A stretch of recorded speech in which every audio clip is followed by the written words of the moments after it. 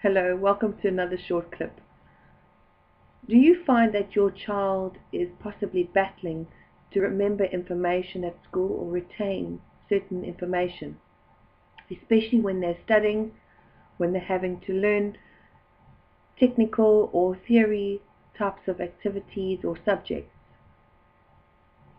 Most children think with their right brain and their creative brain, and a very good technique to use is to actually use drawing or pictures with their studying. Attach their words or their theory to certain pictures. So for example, if you took a huge piece of paper and you learnt about a sole trader as an example, what you could do is you could in the middle of the piece of paper draw a little stick man with just a little tent around him. There he could have a box in front of him selling apples and pears.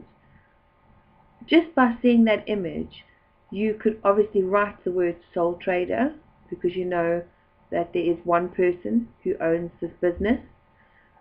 You could then write other information around it, what is related to being a sole trader.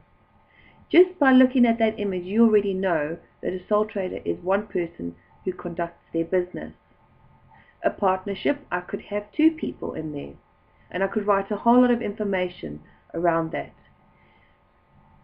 Studying with pictures really helps you to actually imprint that into the back of your brain. If obviously you have subject matters that are quite involved and in detail, that doesn't matter. You can create pictures around that. I've helped many people study and actually be able to create lots of information and retain that information so that they never forget that. As an example, there was one person who was needing to study to remember everything to do with the body and what medication goes with which part of the muscles, how it helps, what does it do for the body, how does it harm the body.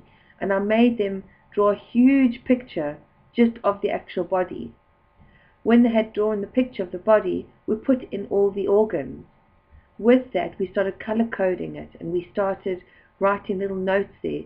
So for instance, if it was about the heart needing certain types of medication, we drew little blue pills or red pills or green pills or whatever that we needed to do in order for her to remember. Why we use pictures when we study is because when you look at something, you remember it. When you look at somebody's face, you remember them, you remember their features.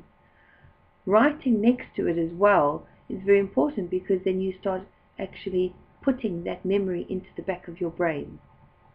I hope this has helped you a bit. Obviously, each and every person is completely different and everyone studies a different way.